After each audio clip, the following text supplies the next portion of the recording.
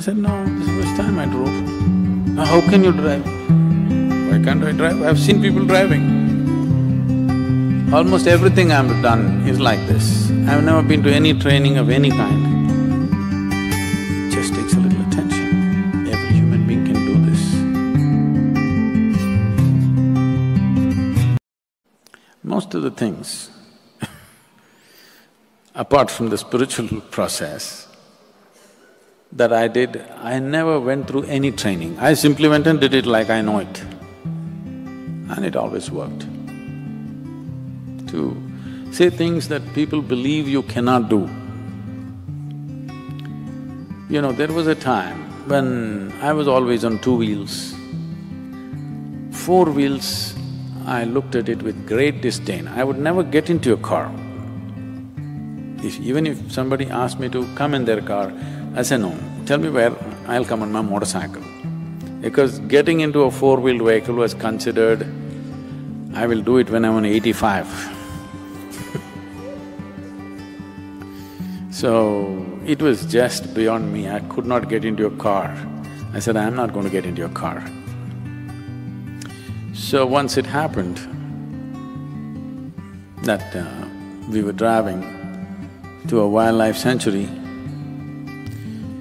and I was on my motorcycle, and this girl was driving this car with another four people.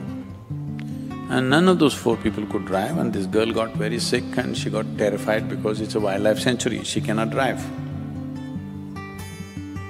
Then they don't know what to do. She says, I can't drive, I'm so too tired, I'm not feeling comfortable with all this forest, I cannot drive. And then I said, there was no other way, otherwise we have to wait and turn back. Then I said, okay, and I parked my motorcycle. I said, okay, I'll drive. I had never driven a car till that point. But right from my childhood, whether it's a bus or a car or whatever anybody is driving, I paid attention as to how it happens. I just sat down and drove 90 kilometers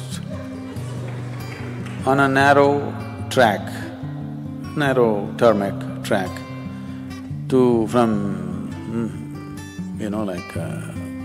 Nagarhole, which was a very narrow track at that time.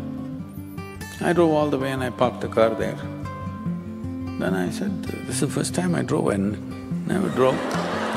And it's not as bad as I thought. I thought driving a car is for cripples. I thought motorcycle is a real thing. Car is for crippled people, it's like for handicapped people who cannot balance on two wheels. I said, it's not so bad. And they said, what, you've never driven? I said, no, this is the first time I drove. How can you drive? Why can't I drive? I've seen people driving.